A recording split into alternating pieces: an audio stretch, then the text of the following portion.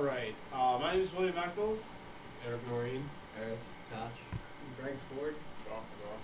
And we did the company Ustream, Web 2.0 company. Now we're going to do a quick presentation again of how to set up a Ustream stream, I guess would be the term. As shown before, Ustream is a broadcasting site which can broadcast live TV on the internet. This is what makes it a Web 2.0 company, is that it has streaming video, and which is kind of cool. And it's actually really cool because it wasn't able to do that before. Now to broadcast, you just simply hit the broadcast now.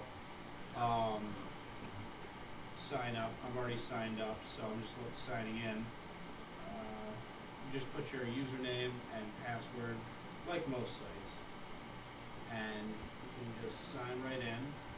I don't want to connect to Facebook. All right.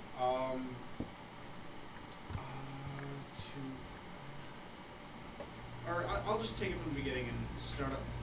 Sorry, it keeps trying to connect to Facebook here. All right, here we go. If you sign in and you make an account, then you can have your video seen online here. And there's two buttons here: start record and start broadcast. If you start broadcasting, you can go to Ustream, actually, all of you, and click and type in Bentley show, and it will show you our broadcast here, and hopefully the sound too. So that's just a quick demonstration of how to set up a Ustream account, and we can keep this going as our presentation continues. Oh, yes. And we chose the site because it's a great example of a Web 2.0 site, and it's in the current stages of where it could expand into the next big thing, or it could fizzle and fade away. But regardless of the direction, we want you to know more about what Ustream is. Okay, so to give you a little background on Ustream, it was founded in the summer of 2006 by John Hamm, Brad Hunstable, and Dr. Guy LaFayer. John and Brad, they went to West Point together, and they wanted to start a site that would empower a new way for people to communicate and connect with others from far away. Because you'd have people stationed in Iraq and they want to connect with their families and communicate with them. So this allowed them to do that. Approximately, Ustream has 15,000 broadcasts a day, which is more than Fox actually. While at West Point, John and Brad believe that college really prepared them to lead and succeed, as you can tell by their website. Okay, so what is Ustream? Ustream is basically it's a live interactive video broadcast platform. It's very similar to YouTube, but it's much more interactive. Basically, all you need is an internet connection and a webcam. And with Ustream software, you can communicate with a global audience, an unlimited audience anywhere. Ustream does one-to-many live interactive video, which is one person broadcasting, and many people can go ahead and log in and watch. You can watch specific broadcasts, sports broadcasting, talk shows, politics, anything, right? Alright, so this slide is about whether or not we found Ustream to be user-friendly. We decided it is relatively easy to use.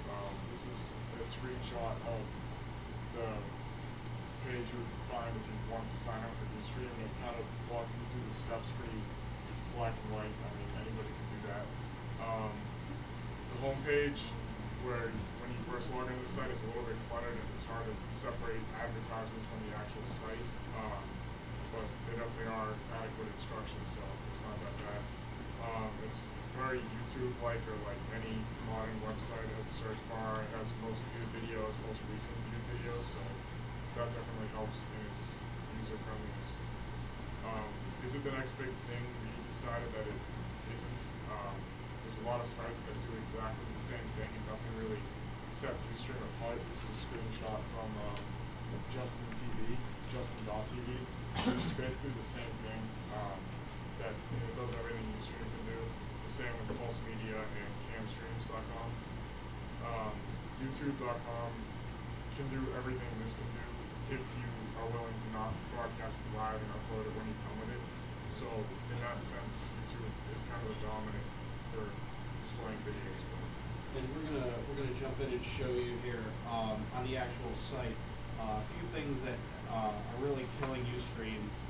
On here you can see the top rated or the most popular videos, which is dogs suckling on other dogs, has 1.3 million. If you go to YouTube and look at in the last month the most viewed, there are over 2, maybe 3 pages of 1.3 million hits just this month, and on the second page you're just hitting 1.2 million. So YouTube has a much larger following. In addition, they're suffering from just plain bad broadcasts. Here's an example, one that we found. It really shows the lack of quality that's coming through.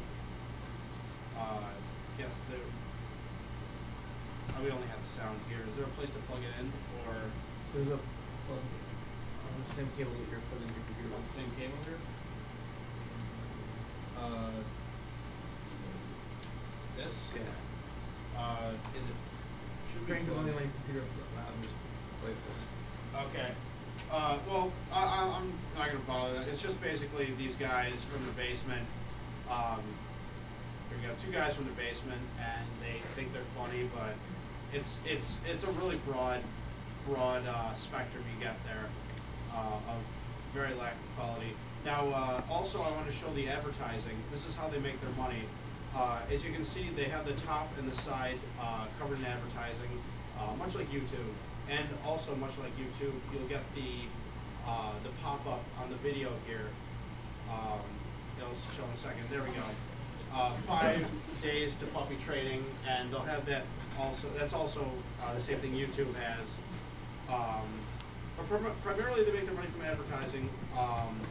Top and right side are covered in it. We're not aware of how much they charge for advertising, but we can assume that it's pretty competitive based on the people they have. They had Quicken and other large people, but we're not aware of the charges, but especially for the large events such as presidential debates and fundraising events, those are 2 things that they specialize in. Now we'll go back to the PowerPoint here. What makes Ustream Web 2.0 is because it's totally user generated. Users create the videos, and there's even a instant message screen on the right side of the video where anybody watching the video can comment on it, write what they think, and just chat with anybody else who's watching it. Ustream also has RSS feeds where you can connect your blog to it, or so you can keep up to date with any videos that are being published on Ustream.